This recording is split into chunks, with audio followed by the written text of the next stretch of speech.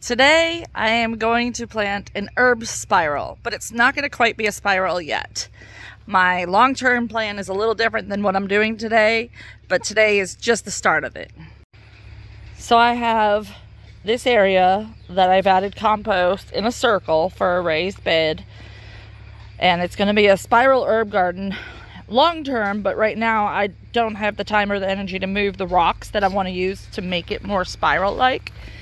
So I'm going to go ahead and plant the stuff that I have already to plant, and I'm going to put some seeds in as well, and maybe next year or the year after I'll be able to move all the stones in, and I'll just transplant the perennials into the shape that I want. So for now we're going with the medicine wheel, the north, south, east, west, with our different types of thyme and oregano. They have the same growth pattern. Then in the center, my very sad looking rosemary. I swear it's not dead. It's still alive, but we have been in a drought and it got put somewhere where I wasn't watering.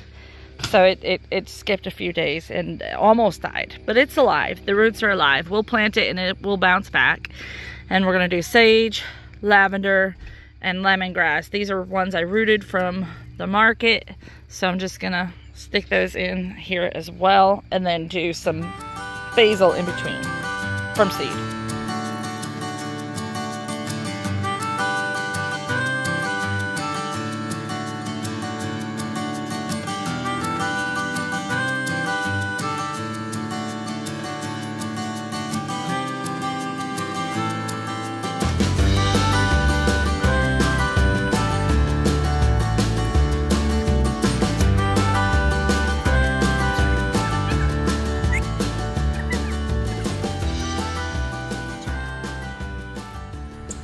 I can't wait for some plants to move those plants.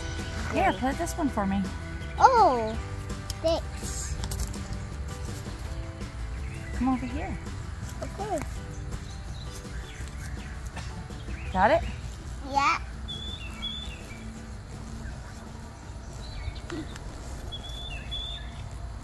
All right. A little bit deeper. And then you put it in. Okay. Push it down. And then cover it.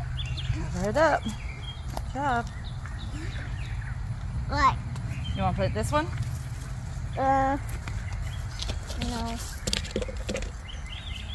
You don't want to do this one? Yeah. I don't. This is a cool fat one. You want to put it in? No.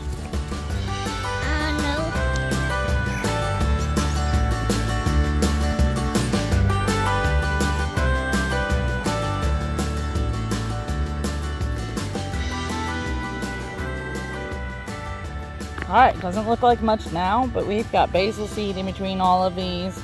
That rosemary is going to recover. Those lemongrass are going to root into the soil. They've been rooted in water and look so much better.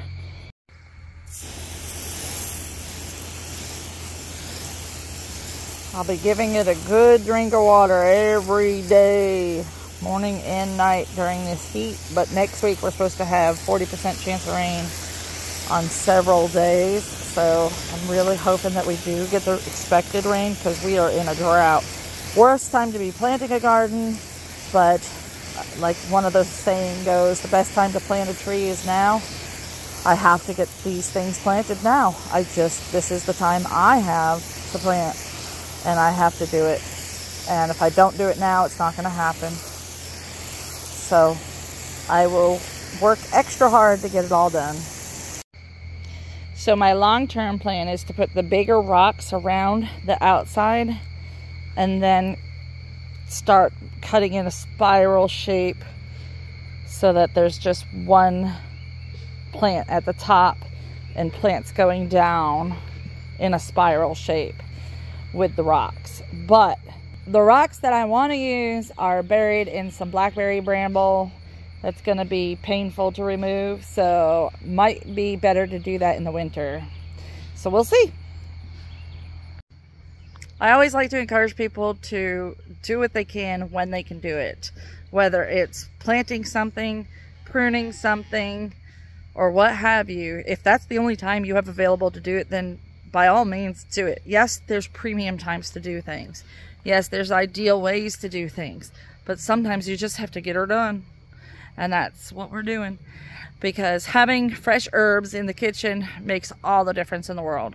The flavor is intense and amazing, and we do all of our home cooking anyway, so having fresh herbs to use is something I've always liked. And we just haven't been able to establish a good herb garden yet here. The kids planted one a few years ago, but it took over with the mint and the bee balm, so you can't find the thyme and oregano and rosemary that was in there. So this is going to be our new herb garden that we can just walk out to the garden and harvest when we're cooking a meal. So if you like this idea, follow along for more updates, and this winter when we build it up even more, I'll show you it again.